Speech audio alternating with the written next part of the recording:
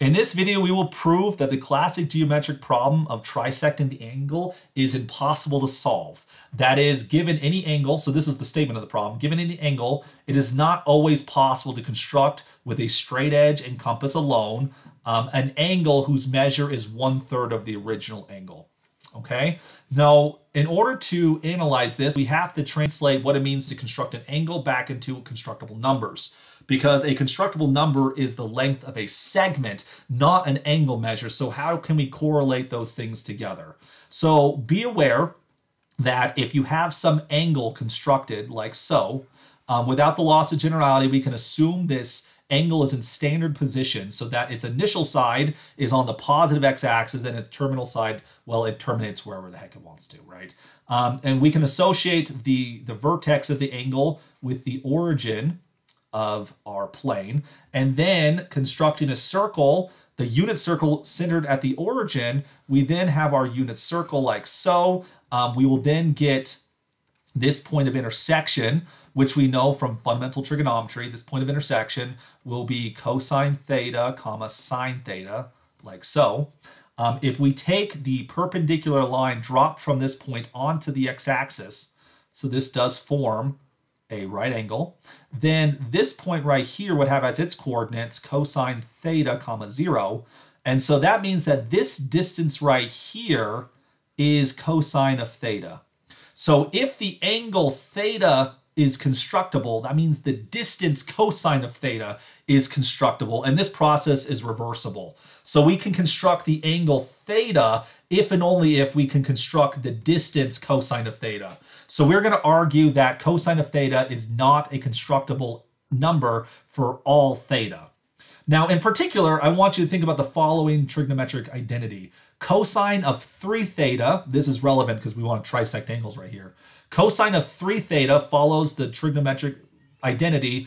Cosine of 3 theta is equal to 4 cosine cubed of theta minus 3 cosine theta.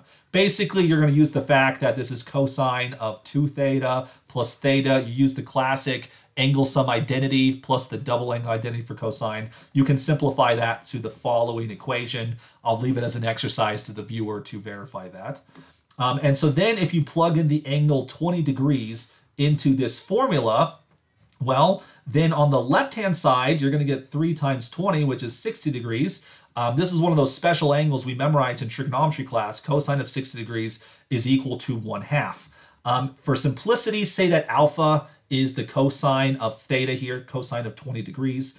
And so then plugging this into the above equation, we then get that that equation becomes 4 alpha cubed minus 3 alpha is equal to 1/2. If you times both sides by 2, you're going to get equal 8. If you times both sides by 2, you'll get 8 alpha cubed minus 6 alpha is equal to 1. Move the 1 to the other side. You then get that 8 alpha cubed minus 6 alpha minus 1 is equal to 0. Therefore, alpha is a root to the polynomial 8x cubed minus 6x minus 1. This is a degree 3 polynomial. If it's irreducible, that happens if and only if it has no roots. Because if it's reducible, it has a linear factor, and if it has a linear factor, it has a root. By the rational roots theorem, the only possible rational roots of this polynomial are the divisors of 1 divided by the divisors of 8. So you get plus or minus 1, plus or minus 1/2, plus or minus 1/4, plus or minus 1/8. I will leave it as an exercise to the viewer here to verify that none of these 8 numbers are roots of this polynomial. Therefore, this polynomial is in fact irreducible because it has no rational roots. Therefore, this polynomial must then be the minimal polynomial for the cosine of 20 degrees. All right, since this is a degree 3 polynomial, if we take q adjoin alpha and look at its degree over q, we end up with 3. But a property of constructible numbers is if you take q adjoin a constructible number alpha and you look at its degree its field extension over q as a degree, this always looks like a power of 2. 3 is not a power of 2.